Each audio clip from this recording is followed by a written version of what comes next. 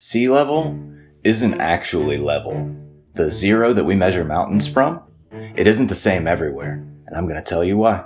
For centuries, scientists used tide gauges, basically floats in sheltered pipes, to track the ocean's surface over decades. They averaged the ups and the downs from tides, storms, and seasons to determine what the mean sea level, or MSL, really was for an area. But gravity turns a simple problem into something complicated. In places where Earth's gravity is stronger, water piles up, creating areas above the MSL, and it sags in areas where it's weaker, creating dips below it. And when you add in currents, temperature, salinity differences, and local geological differences, the ocean's surface can vary by up to 2 meters or 6.5 feet around the globe.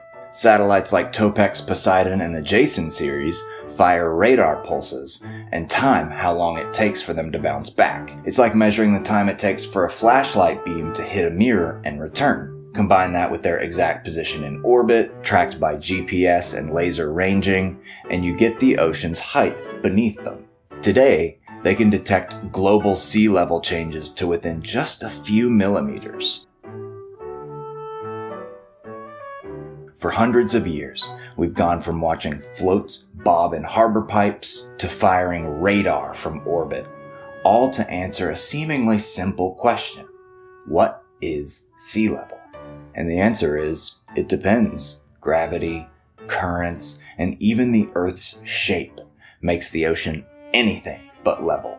So the next time you picture sea level as some perfect, unchanging line, just remember,